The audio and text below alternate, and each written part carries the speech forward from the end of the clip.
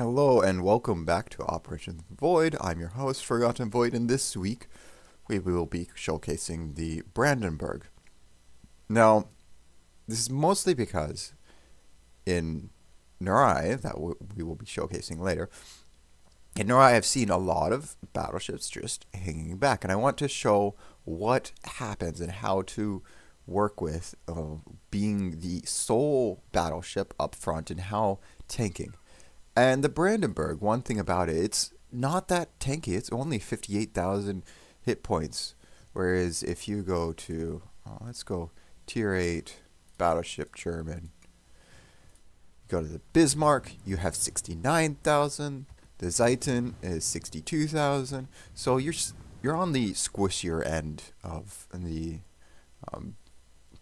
well, I guess the Zeiten is squishy because it doesn't have the best armor. Bismarck and Tirpitz are going to have more HP, another extra 10k HP in addition to having similar armor scheme as Brandenburg. Brandenburg just has trades 10k HP for an extra set or so of secondary guns. So, keeping in mind that it's a squishier and that if you have Tirpitz or Bismarck and you're going to have more HP, this is how you can go through Narai tanking alone. Quickly, the skills. We have your basic skills for a secondary battleship. This can either be propulsion or damage control. I choose damage control to keep, because you are going to be set on fire. You're going to be close enough that you are going to be set on fire that propulsion doesn't really change. Propulsion helps if you're going to be long range, whereas damage control is more for brawling. And this is also for risk of fire. Main battery or auxiliary. We have main battery for the torpedoes. For Bismarck, I'd probably do auxiliary, but because torpedoes get knocked out, this is try and keep the torpedoes in as much as possible without going for a torpedo mod skill, as you want those secondaries. The skills, this is Lucian's is for Schlieffen, and so this is the Schlieffen skill set that I have set up. The inertial fuse for HE, they are for the 105mm. So it works with Brandenburg and works with Tirpitz, works with Bismarck because of they all have the 105mm, and this gets you up to 32mm of penetration. In Narai, that really just means penning everywhere on Missouri. Otherwise, for others, it's for your Tier 8, Tier 9, Tier 10 battleships, penning most places there. And so everything else is your standard for brawling. I don't do emergency repair expert even for Schlieffen because the whole point is to not have to use them to kill everything faster. We have fire prevention because that's necessary for reducing the number of fires, and concealment expert brings you in closer, and this lets you choose your battles, especially with Schlieffen, where this gets your secondary range and the concealment range to about the same. We have healing because that's necessary. Reducing the fire duration, and a little bit more for the secondaries because that is a large part of your damage. So with that, we will go ahead and go into... Okay, so here we are, we're going to battle. We already put up to full. We're looking at our team to see our lineup real quick. Which, as we have a Tirpitz, see who's going where. We have a Lexington, yay. We have a Lexington to provide Lexington on Lexington action. No, not really. If you're in a carrier, you should not be going there. It's probably going to be going after the transports, if anything. If you see a carrier, that's generally what they'll do. And now that's an Akizuki, so it may have already used its torpedo reload booster. Oh look, Kagero used its torpedo reload booster.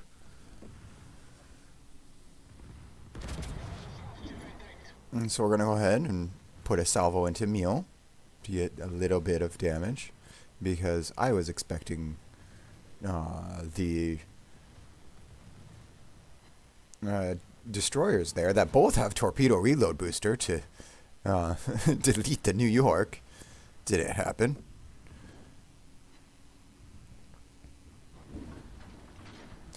Instead, Nicholas got deleted. Yay. Oh, yay, our secondaries took out the fort.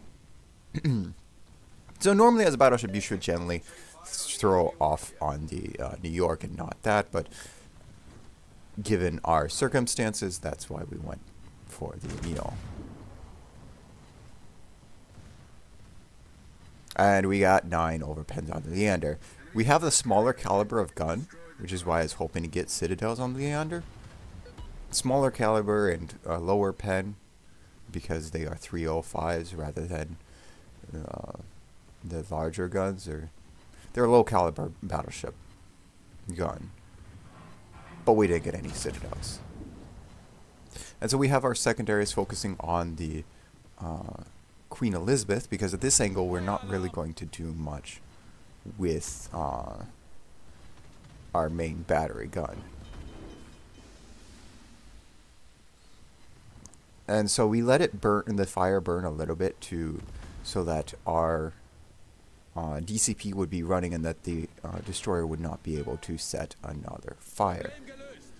See, it only did about okay, it did about 5,000 damage, of which we can heal back 3,000.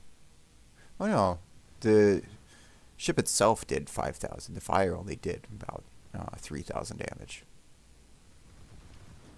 So we're pushing the Akizuki out of the way because we need to get into brawling position for the Missouri. We are already thinking about the Missouri, and also by going in this angle, I have secondaries off on the Lagal, the Leander, the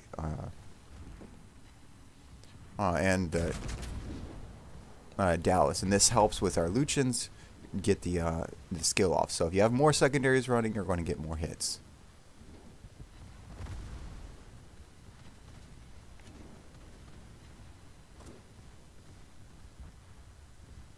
And so that's my whole angling here, was actually to get as many secondaries off on both sides as possible.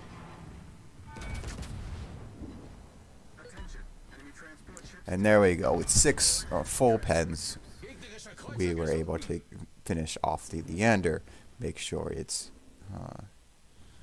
torpedoes are not a threat. And so in this case, because we're so far up and all the cruisers got killed very quickly, thankfully, all the enemies can, well, all our allies can focus on the Missouri, especially with the carrier mostly focusing on the transports. And by being right here in front, I'm just going to take a shot at the Lexington because we can't shoot at the Missouri anyways. But by being here in front, the Missouri is targeting us alone. And this allows all of our allies to shoot at the Missouri as much as they want and without worry of hiding, because it's looking at us.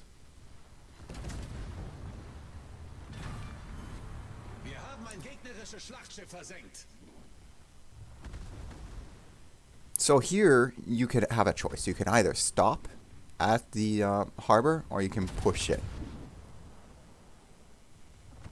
We are pushing it because we don't want the destroyers to get a surprise phase, specifically the Wakeful. We want to be able to get that. And as you see, the I have a mod. I have started using mods again, and the mod tells me when my heal is ready with a nice flashing circle. It tells me when I have the maximum available use for the heal. And it will do that on 2 cases: when the maximum use for the heal is available, or when the heal comes up and it's at the maximum use. As you can see, we are now torpedoless because we are being bombarded on both sides. I'm gonna go ahead and try for this. There we go. We got the Cleveland mostly down. The Farragut is down. The Omaha is slinging armor piercing at us. Thankfully, we only have the one fire. There goes the Cleveland. As you see, by going in against an Omaha, a Cleveland, and yeah, mostly just the Omaha and the Cleveland, that's where all of the damage came from. They're two very, very, very high DPM cruisers.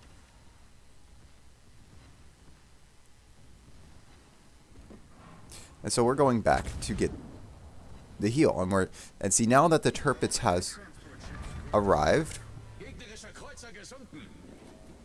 we are going back and letting the Tirpitz tank. And so by forcing the Tirpitz to be front, see, the heal just came off cooldown, and it got the circle, but it took me a little bit to activate the heal. So now I'm deciding, since the heal is back and we still have, we'll have 2 more heals after that, might as well turn around and go back into the fight rather than going back to the heal circle. And by going in early, we took out the Omaha before the carrier group had to take care of it. We took out the Nicholas before the carrier group had to deal with it. So that helped whoever was going after the carrier. We took out the Wakeful before it could go in and take care of any our take out any of the transports, and we also went in and took out the Cleveland before it could shoot at any of the transports. And by triggering the wave a little bit early before the transports are even in the harbor, you trigger your allies. You literally trigger your allies because they want damage. That's what they came here. And if they see red boats, they will go to where the red boats are. When there's nothing on the board is the most dangerous time when solo queuing, because your allies won't know what to do. They won't know where to go. They won't know what to do. So they'll crowd around whatever transport or whatnot is moving, waiting for red boats. If they see red boats, then they will go to the red boats. As you see, our Tirpitz is finally going up and right there. And the Pozorski is going up closer than he normally should, because it's a long-range armor-piercing spammer from smoke. That's what it should be doing.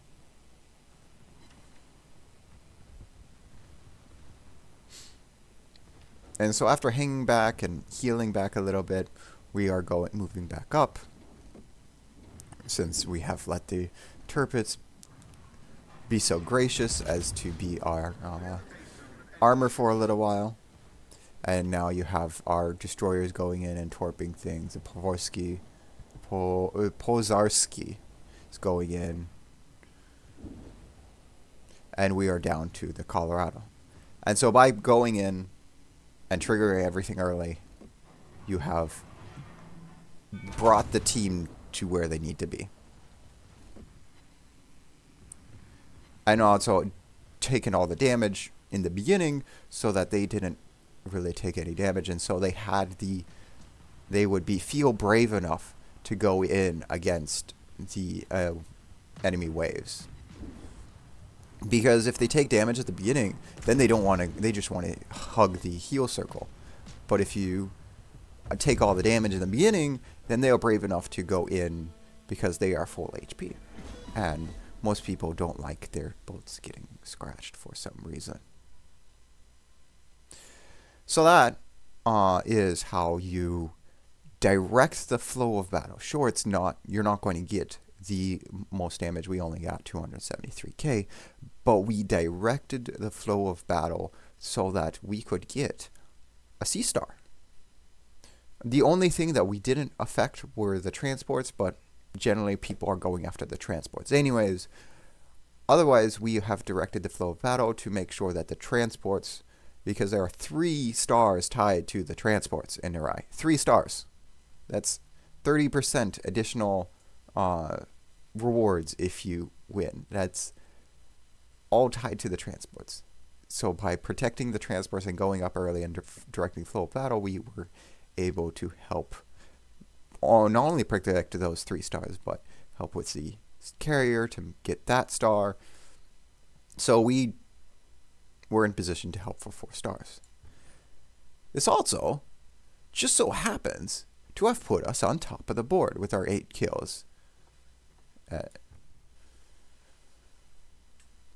As we're there, and like the Cleveland. We did pretty much everything to the Cleveland, all the damage. That might be all that. Missouri, we did about half of the damage. And then the others were just doing a little bit of the Wakeful, that's all the damage of the Wakeful. Most of the damage on the Farragut. Most of the damage on the Mahan. Nice 10. We had 11k salvo on the Lexington. Otherwise, a little bit of secondaries. But otherwise, yeah, we're just, you know, a little bit here, a little bit there. And that gets us top. And see, our secondary battery did more damage than our main battery. And that is what happens when you are in brawling distance and you don't get any citadels with your main guns. But yes, when you're getting in brawling damage, you have 561 main battery hits for about 25% accuracy. 20%? 20, 25? And of course, we were running blues, so we have 1 million credits of profit, good 7,000 free XP, and 28,000. Since we have a 21-point captain, all of that goes to Elite Commander experience. So with that, that is running Brandenburg in the front lines, or any brawling battleship in the front lines. If you like this video, give it a thumbs up. If you didn't, thumbs down. If you want to watch more, go ahead and click that subscribe button if you haven't already. I do, however, hope to see you again next week. Have a good one.